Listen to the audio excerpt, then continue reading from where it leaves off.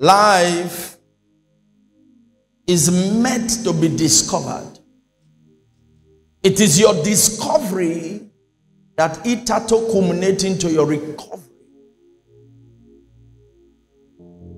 Every one of you must know that I've had one or two persons privileged ask me questions about, talk to me about some things that are working for you as a believer.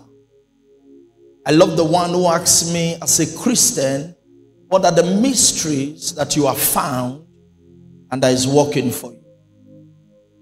Another one asked me, obviously, in my new level, he said, talk to me about the mysteries or by the secret. Tell me the secrets that you trade as a pastor. Praise God.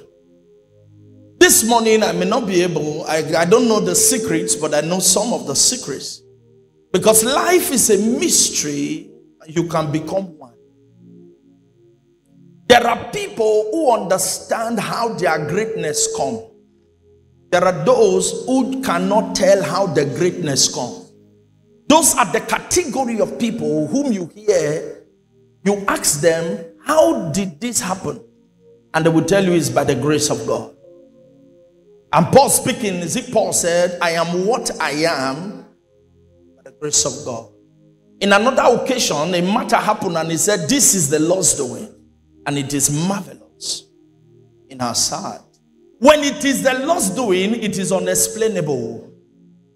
If God gives you a miracle, you can't talk about it in details because it's a mystery.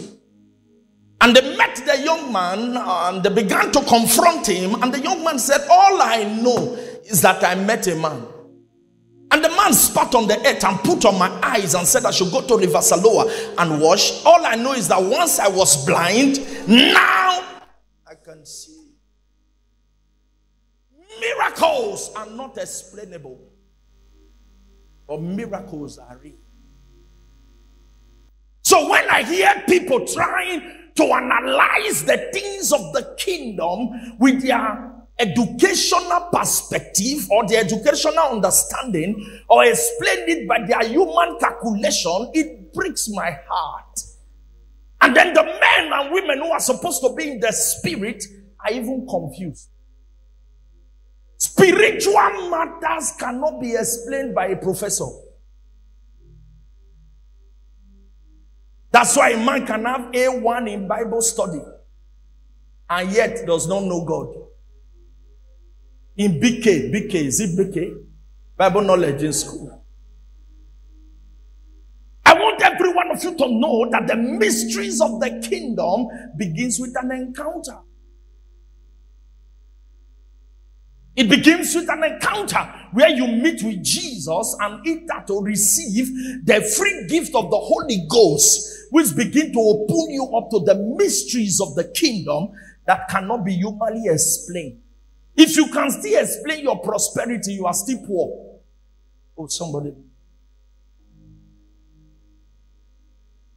I've said it here before and I want to say it again. How do you explain that your earnings is 5 loaves and 2 fishes, yet you are achieving goals in the capacity of feeding 5,000 men, and you have 12 baskets remaining in your reservoir?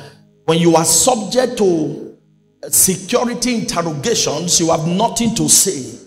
Because why? They can see your inflow, that you earn 5 loaves and 2 fishes, and you have investment in the capacity of 5,000 men. And you still have a reserve of 12 baskets. How?